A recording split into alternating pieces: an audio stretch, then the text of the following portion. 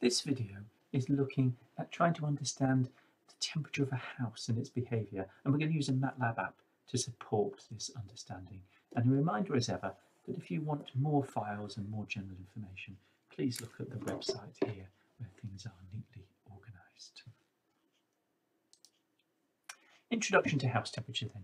So we're going to focus on the temperature of objects which are subject to heat supply and heat loss. Now this could be something like a domestic dwelling, or it could be something like a heat exchanger, which are very common in industry and other similar systems. As befits an introductory course, we're going to use simple assumptions such as the heat loss is proportional to temperature difference, and we're going to assume that the item has uniform temperature throughout. So we're going to ask questions. How does the temperature depend upon the heat capacity, the insulation, and other parameters?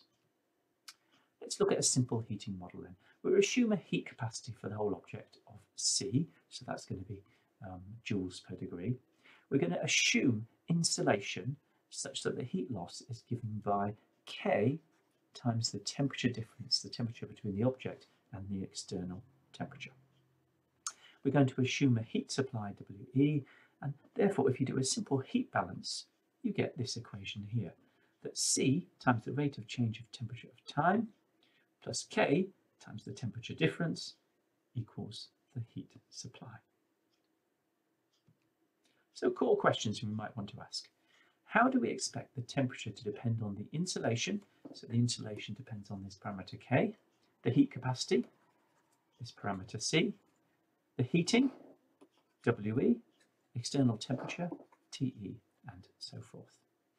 Do real simulations confirm what we expect? And we're going to use a MATLAB app to emulate a real simulation so you can get a feel for what's going on. And later we'll confirm these expectations using some mathematical analysis. What are our baseline expectations then? So if you have two houses, one big and one small, and they both have the same heating and heat loss, what do you expect? Well, probably you would expect the temperature to be slower to change for the large house because it's going to have a much larger heat capacity and therefore it's going to need more heat, more time in order to heat up. So in other words, if you make C bigger, in other words the house bigger, you're going to expect the time constant to be larger or slower.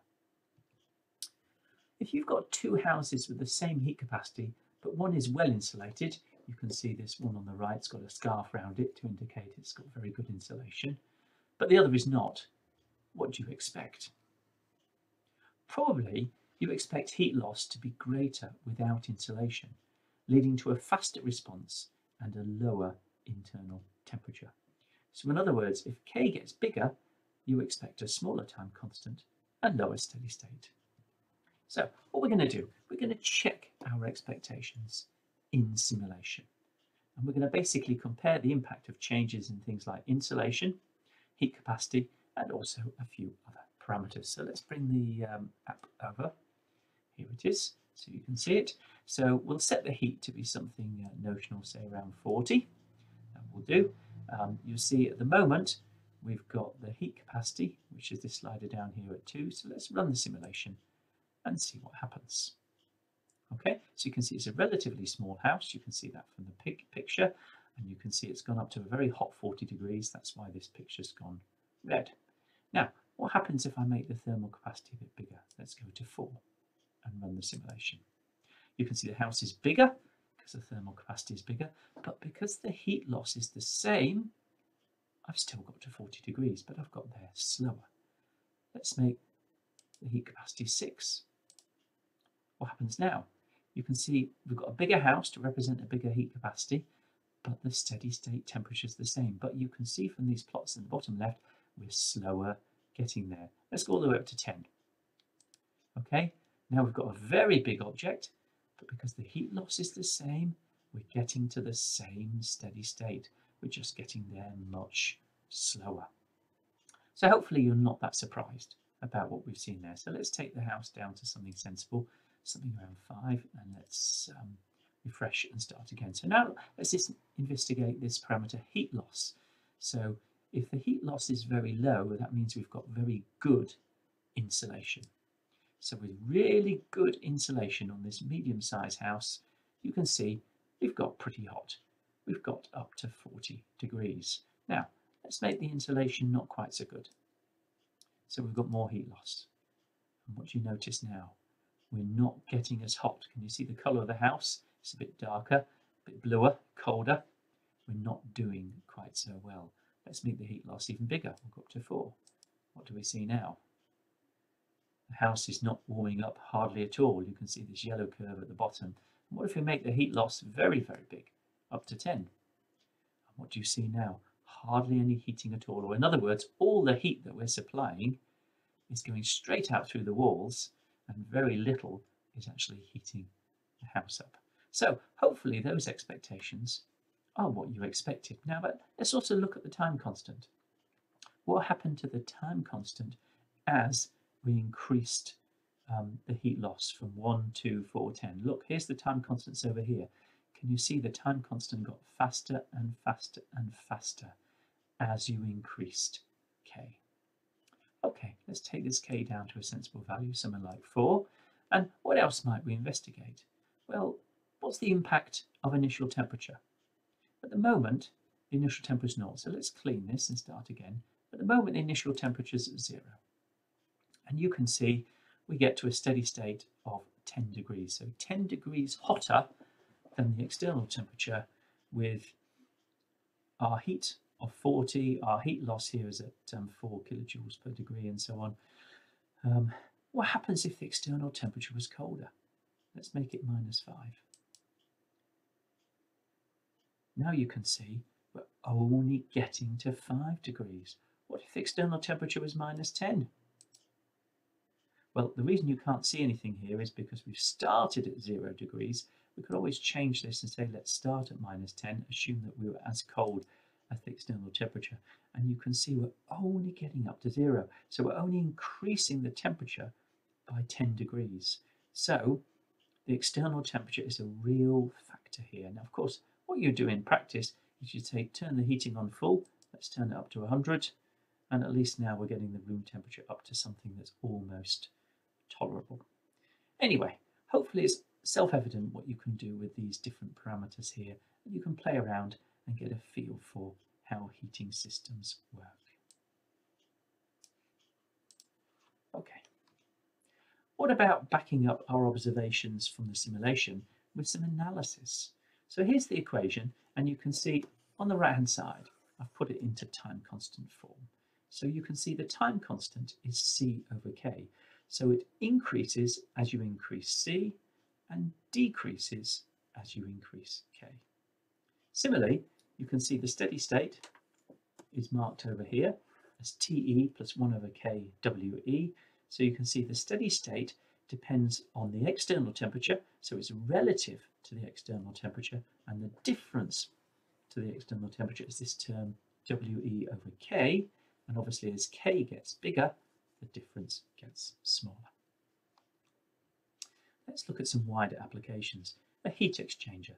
Now, a heat exchanger, they're very common in industry, and they're designed to ensure that the flow of liquid is at a desirable temperature. So what you really want is the outlet from this heat exchanger to be at the correct temperature.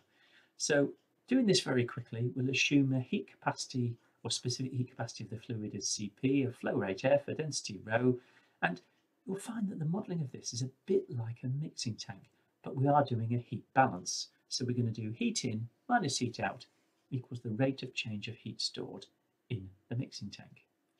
Now the heat flow in comes from the flow coming in, so it's Cp T in F rho, and the heat flowing out is due to the flow out. So there it is, Cp T F rho, and the heat supplied from the heater we're going to call W. And the rate of change of heat stored in the tank is here, Cp V rho dt dt. So here's the final model. Now I've done that very quickly because that's not the main purpose of this video. Now that can be rearranged into time constant form. Here it is in the bottom right. So this next slide is the more important one. You'll see, what have I done? I'm going to compare the heat exchanger model, which is the one at the top, and the house temperature model, which is the one at the bottom. What can you see? You can see that the volume in the heat exchanger is analogous to the specific heat for the house temperature. So size matters. The volume of the tank, how big it is analogous to the size of the house. V is analogous to C, same position in the equation. You'll also notice that the flow rate of liquid through the heat exchanger is analogous to the insulation of the house, and hopefully that sort of makes sense. And you'll see the same if you look on the right hand side. In terms of the heat supply, you'll see the flow comes in the denominator. We have a W over F for the heat exchanger, and the heat loss coefficient, we have a WE over K for the house. So you can see those two parameters are analogous. And the final thing you'll see is the temperature of the flow in for the heat exchanger is analogous to the external temperature for the house. So you see these two equations have very similar structures and therefore analogous behaviours. Some wider applications. What about a baby in an incubator? So we assume the baby is the thermal body, along with the incubator, whose temperature T is critical. C is the mass-specific heat of the incubator and the baby. And we'll have an external temperature TE and a rate of heat transfer through the walls of the incubator. We'll assume this standard model is KT minus TE. Now, here heat is generated by the baby and a heater. So the model can be expressed like this. And what do you notice? This is almost identical to the house temperature model. The only difference is you have this plus B term. In other words, some additional heat is generated by the baby. Some conclusions then. We focused on the behaviour of thermal systems subject to a simple heat loss and constant heat supply. We've briefly introduced the mathematical modelling, and we've introduced a MATLAB app that you can use to basically play around yourself and get an understanding for how these systems behave.